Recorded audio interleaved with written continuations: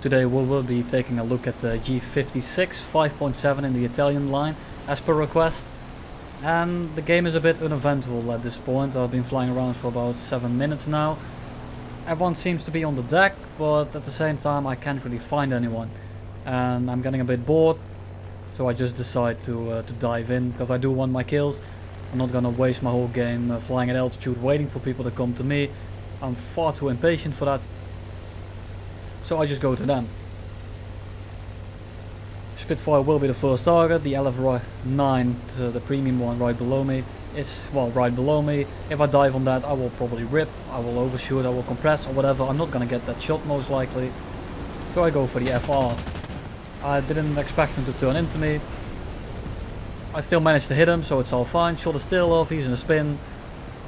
Matter of time till he goes down. So I just extend away again.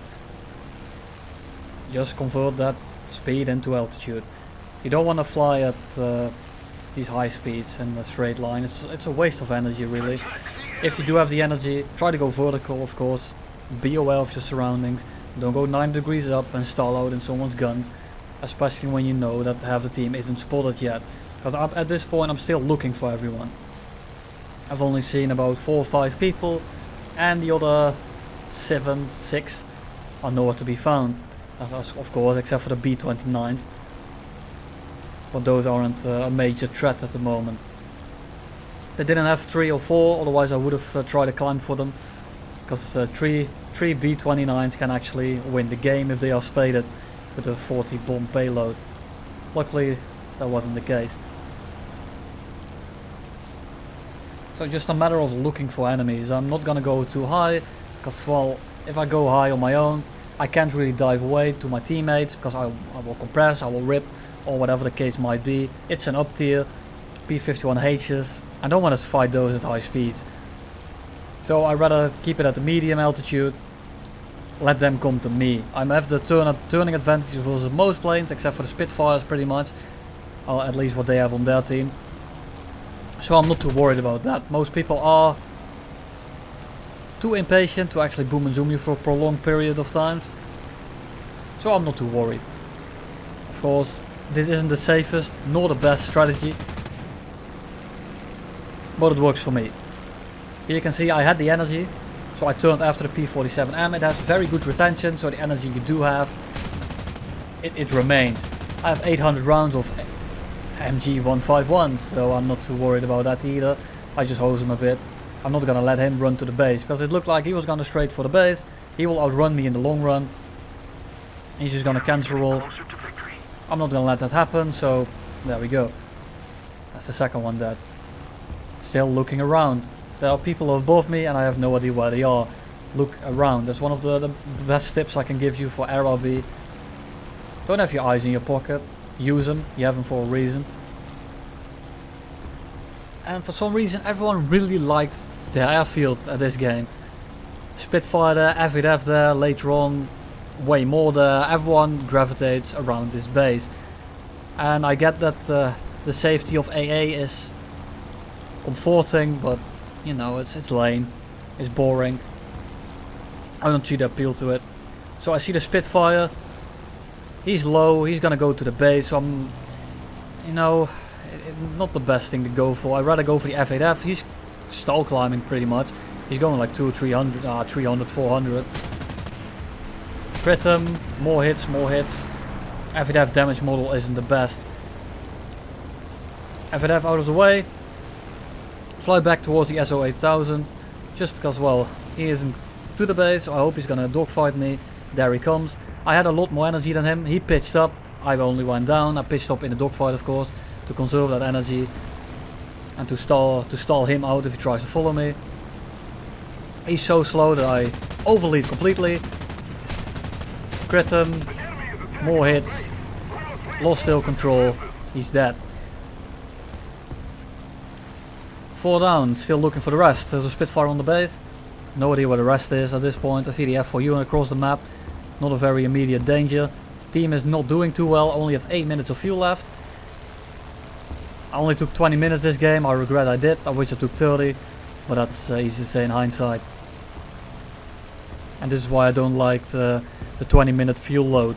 You mostly end up just not carrying enough. You get 7, 6 or whatever amount of kills you needed to carry, and then there's that one dude left who was passive all game, and you run out of fuel and then you die because of it. Which is a shame. A big shame. And again, just regaining that altitude. I know there's a Spitfire on the deck, or on the base I should say. So I'm just gonna use my climb rate while he's landing. So I have the energy advantage when he comes up. Because the LF9, we all know, on the deck, that thing is a monster in terms of climb rate. So I don't want to let that thing get above me. P51H. I turn better. And I have better retention, but that's about it. And I mean turning retention, of course, because in a straight line he will absolutely shit on me. G.56 is on him. Hoping he was going to make him slow, so I pretend to go away for just a bit further. So he starts a dogfight, and I turn back in. Keep check on that LF9 on the base. Shoot a bit, get a hit sadly. I think that's a fuel leak, I'm not too sure what that is. And there he goes. Turn 5, instantly goes for his base. That's something a lot of people do lately, and it's really lame. You pretty much killed him. Of course he could have, in this case, he could have just ran anywhere and he would outrun me. But people always run against, like, towards the base. And even when you catch them, you're close to them, you can pretty much kill them, but they're just too far away and they're going too fast because they're diving straight to the deck. In the long run I could have killed them, of course not in this instance. But they always run to the base, and then the moment you get your guns on, when you get in range, you get lit up by AA. Either your ailerons get shot up, your elevator gets shot up. You can't pull with them and he just reverses you, or you get killed by AA outright. And I think it's so lame. They really need to do something about that. Like, if I'm right on a teammate of the enemy AA, and it shouldn't shoot me. But, you know, nothing I can do against that. Good thing I went back, because I knew the LF9 was probably going to take off anytime soon. I caught him at pretty much the perfect moment. He's slow, he's at my altitude. There's very little he can do, and even if I didn't just absolutely shit on him right there. Well, shit on him is a big word when he's going 200. But if I didn't have killed him right there, he was going so slow I could have just looked over. I was still going 500. So not the biggest deal. P51 comes back thinking I was gonna dogfight the LF9. Big mistake on his part, he's damaged. He wants that AA, and I know he wants to.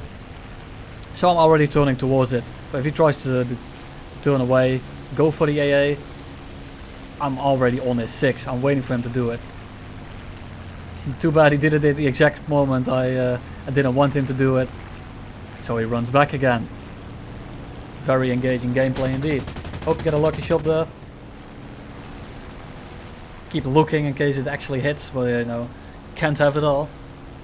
Was a bit ambitious, not gonna lie, especially for the second game in this thing. I'm still not, like, MG151s are a bit weird to me still, especially when I haven't used them in a long time. But I have 800 of them, 3 guns, and the P51 comes back again. Like, he only comes back when you turn your ass towards him, just sitting in that base. He kills the G.56, and something I notice with people, whenever people kill anyone in the head-on, they get a bit cocky. He did too. And it cost him his life. He tried to come to me and he realized he wouldn't get me. And he turned around, but he turned around right in my gun sight. You know, that's not the best course of action. And now this is what I mean. I'm on 2 minutes of fuel, and this F4U is so damn passive. Like, I don't know what he was doing. Extending like 4 or 5 kilometers away. He could have easily killed me here. He could just go straight up.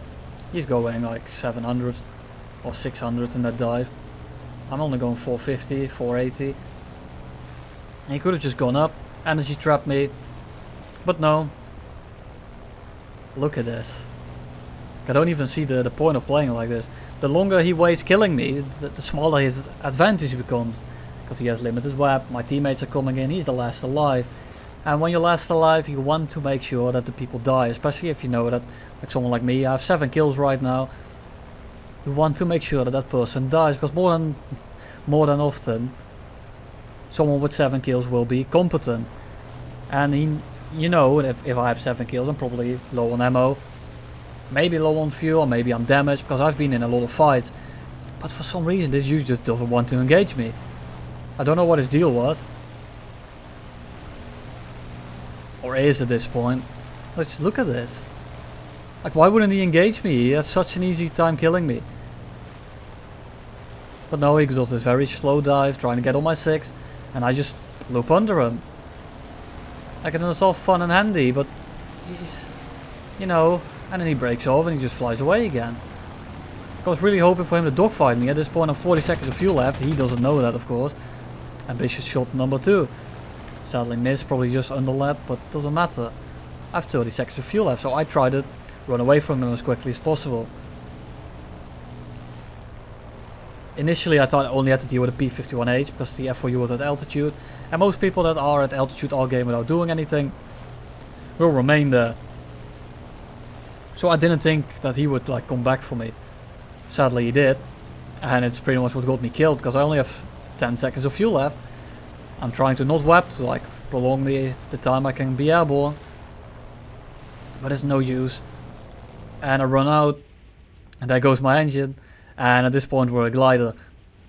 Just a newsflash, I'm not making the base. I miscalculated that one, so it's a bit sad. He proceeded to camp the base for about another 7 minutes, I think. He reversed one of the K4s. He sits on the base, and in the end he got killed by I think another 109. I'm not too sure. It doesn't really matter, he just sat on the base. Because he's so damn passive, and like this is the kind of gameplay that I'm not a fan of. And it's also exactly why I don't like those kind of planes for a video. Because I don't want to showcase me running around for 20 minutes. Flying in straight lines, which is exactly why I dislike a video on the Hunter. I do have the footage still, so don't worry about that. I said I wasn't going to fly the 9.0s anymore and the 10.0s. But I do still have the footage on the Hunter, MiG-19 and some other stuff. So that's coming.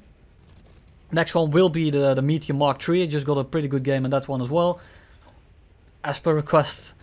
And F4U 4B and the Hunter, that's on the menu right now. I think I also have a LA9 game at the moment, but that's for the future. That's probably like 2 weeks away.